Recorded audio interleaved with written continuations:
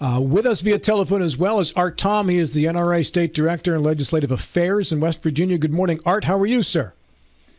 I'm well. How are you all? Great, thank you. Appreciate your patience hanging on as long as you did. As you may have guessed, we were a little busy in the previous hour. Yeah, that's a hot item right now, I'm sure. It is.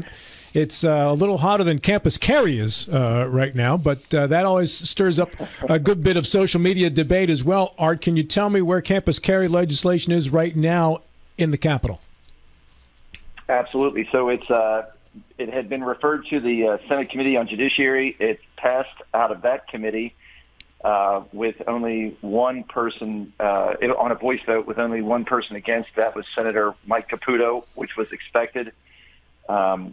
It now has had its first reading today. It is on second reading in the West Virginia Senate, where it is expected to move along, hopefully without any amendments.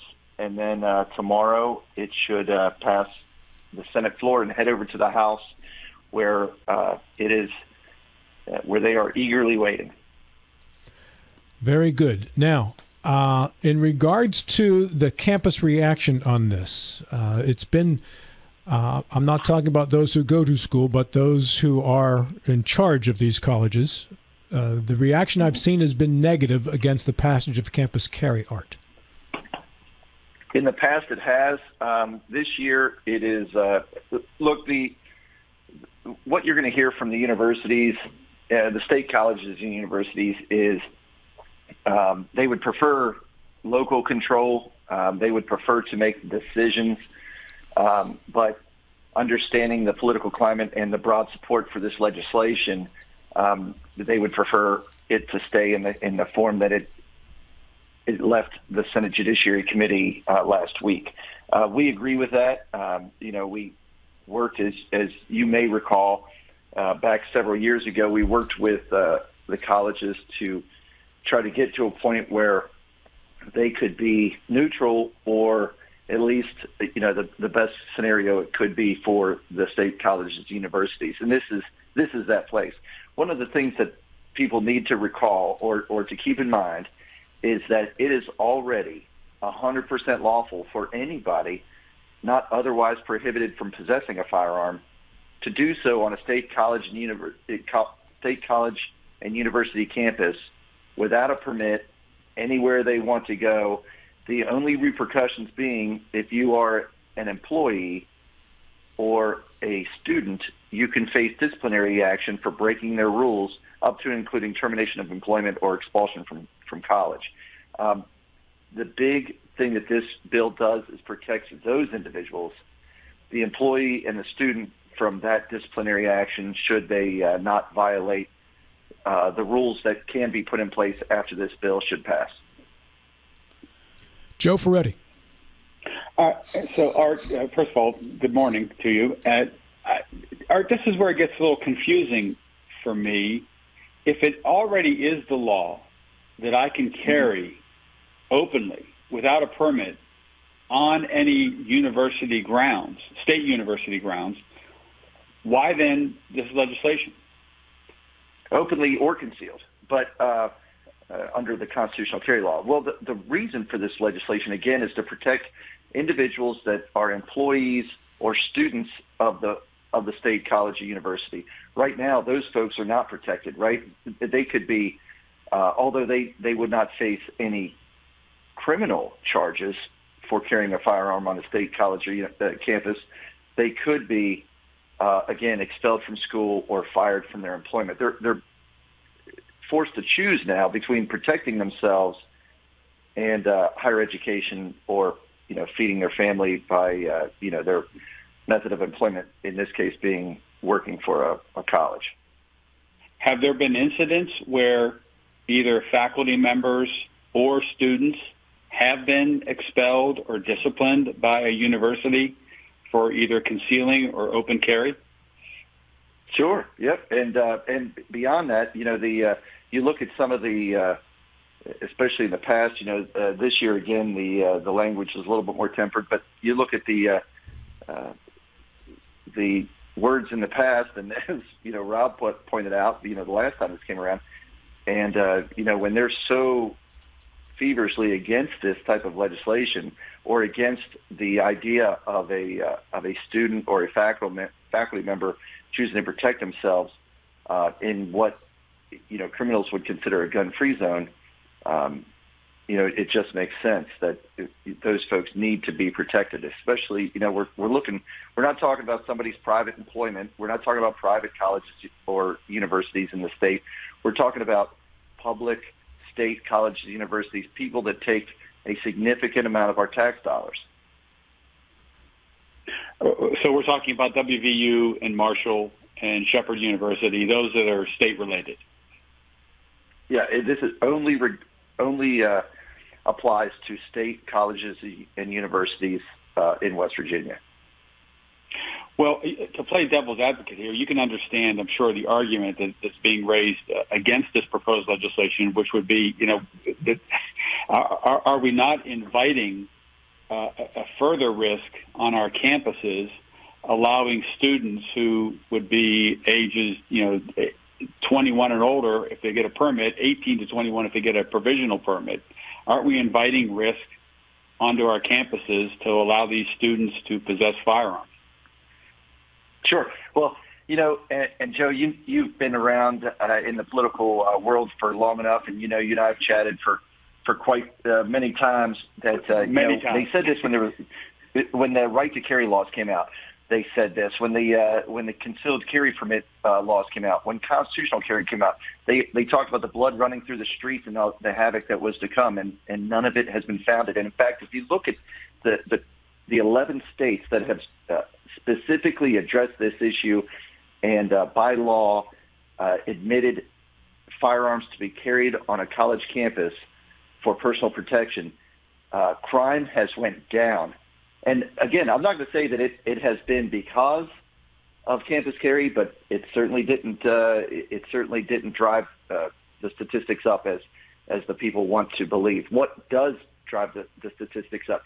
What we cannot argue is that in every one of these shootings, it's a gun-free zone. Bill Stubblefield. Rob, you mentioned a while ago the pushback from the administrators and the president of the university. There's also been quite a lot of reaction from the students themselves. And West Virginia University, the student body government as a group unanimously said they were opposed to this legislation. Art, I have a question about the exceptions. Stadiums, assembly of groups larger than 1,000, daycare, resident halls other than common areas, and areas where there's no other security devices in place, such as metal detectors. Why the reason for the exceptions? Some of those were at the request of the state colleges and universities. And we said, look, if you're going to put a cop and a metal detector there, you can close off an area. I mean, the thing is that, and what our argument is and has always been is if you cannot protect me, if you cannot guarantee the protection of myself or my children that may be attending this university, or my spouse or my friends that may be working there, then they should be able to do it themselves. But if and we told the college, you don't have to do anything. You don't have to allow guns anywhere in these sensitive areas as you would consider them. Just make sure that nobody else is carrying in there. Put a cop there. Put a metal detector.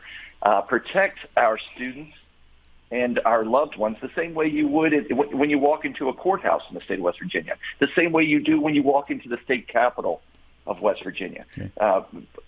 And that's all they have to do. But in regards to the student government of WVU, and Bill, you probably know this as well as I do.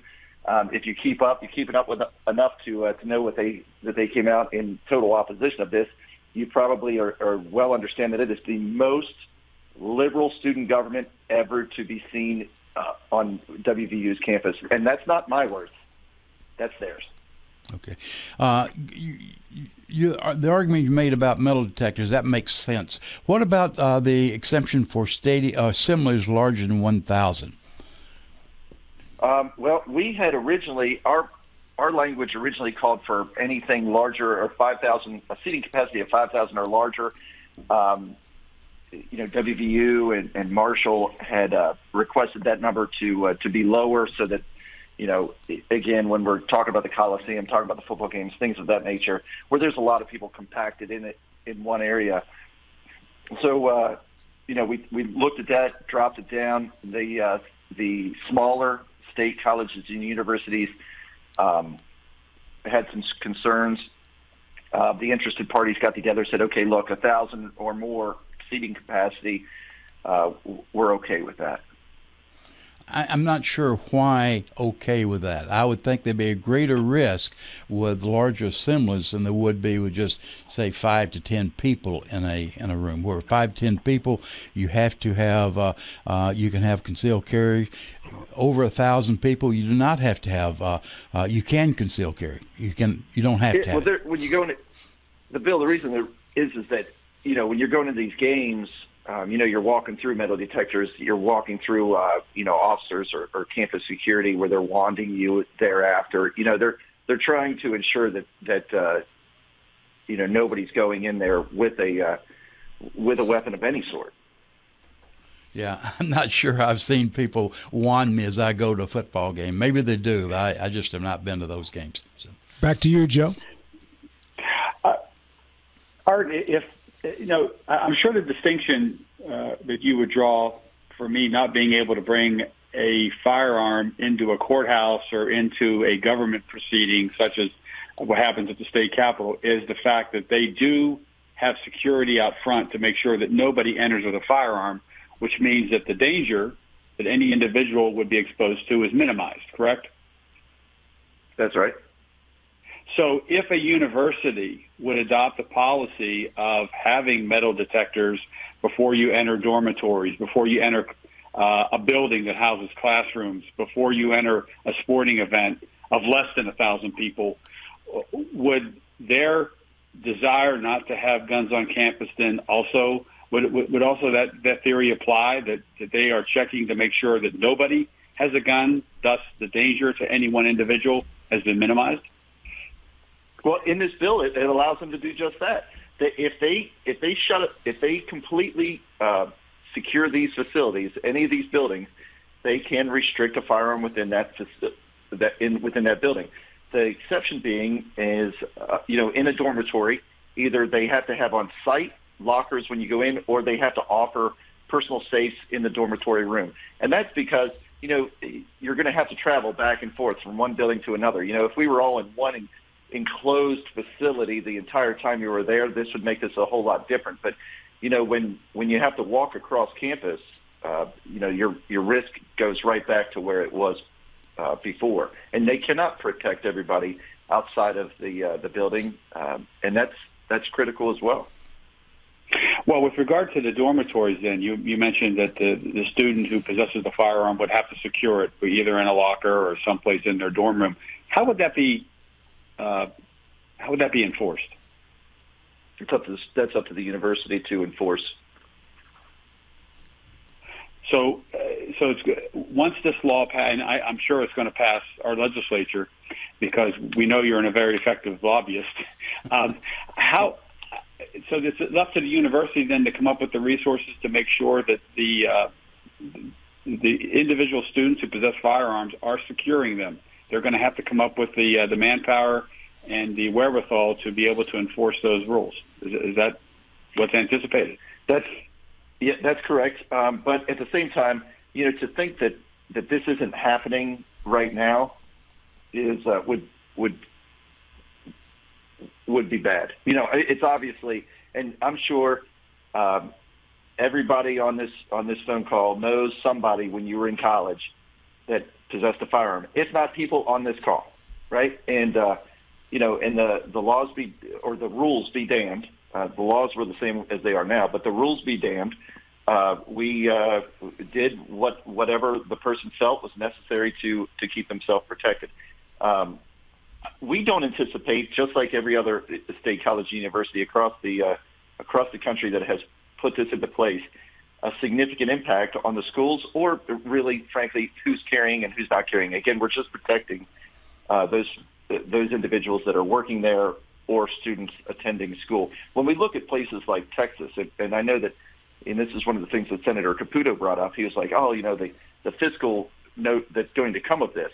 Well, you look at a state like Texas, we look at a state like Idaho, both of those states, their fiscal note on this was zero. So, and it could be the same for West Virginia University or Marshall.